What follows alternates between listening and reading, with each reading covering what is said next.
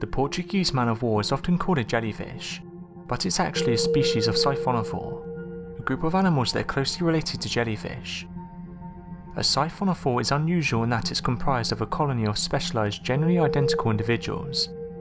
These are known as zooids and have various forms and functions, all working together as one. Each of the 4 specialised parts of man-of-war is responsible for a specific task, such as floating, capturing prey, feeding and reproduction.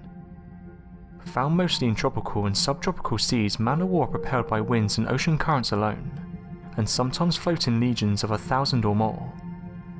Resembling an 18th century Portuguese warship under full sail, the man-of-war is recognised by its balloon-like float, which may be blue, violet or pink and rises up to 6 inches above the waterline.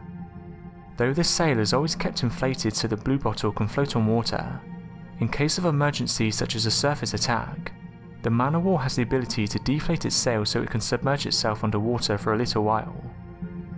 Lurking below the float are long strands of tentacles and polyps that grow to an average of 30 feet, and may extend by as much as 100 feet. The tentacles contain stinging nematocysts, microscopic capsules loaded with coiled barbed tubes that deliver venom capable of paralysing and killing small fish and crustaceans. While the man-of-war sting is rarely deadly to people, it packs a painful punch and causes welts on exposed skin. The Portuguese man-of-war can reproduce and multiply so quickly that many times warm water surfaces are covered by swarms of them. There are a number of creatures which are immune to the sting of the Portuguese man-of-war. The most interesting of these is the blanket octopus, whose young ones carry broken tentacles of the man-of-war. They do this to defend themselves from predators. The loghair turtle is also immune to the sting of the Portuguese man-of-war. Its skin is so thick that the sting cannot penetrate.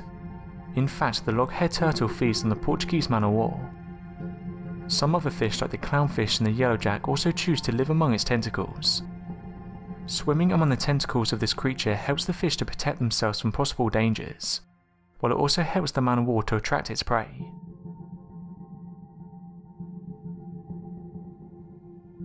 Thanks for watching, and don't forget to subscribe for more videos.